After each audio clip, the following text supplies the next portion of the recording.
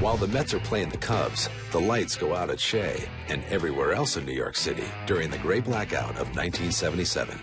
Mets, Cubs, listening to it, and the broadcast is starting to fade out. We're listening on the radio. And I thought, wow, something's wrong with our house. And then you see something's wrong with our block. All of a sudden, I could hear this, woo.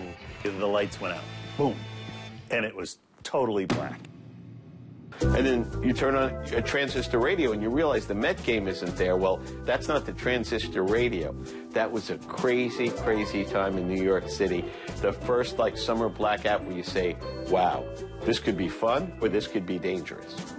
What do? You know, it's a snapshot in time. We used to go up there once in a while and sip a beer, and all of a sudden, I thought maybe I've had too many beers because New York City just disappeared.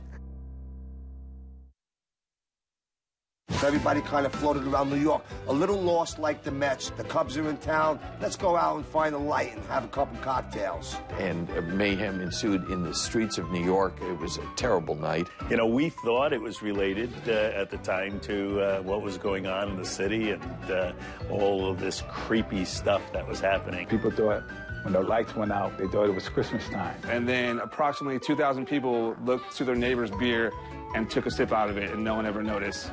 So each person got a little bit more buzzed during that blackout. That's one thing that they don't talk about.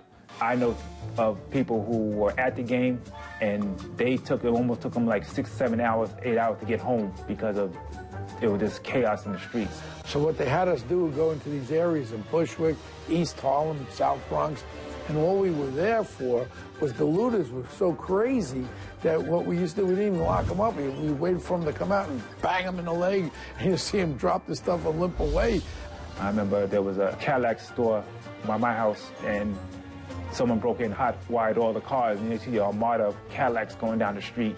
And then you see another guy who broke into the meat market and was running down the street in a 98-degree night with a side of beef on his back. So it was actually best for both teams that the lights should have stayed out in perpetuity for both those teams.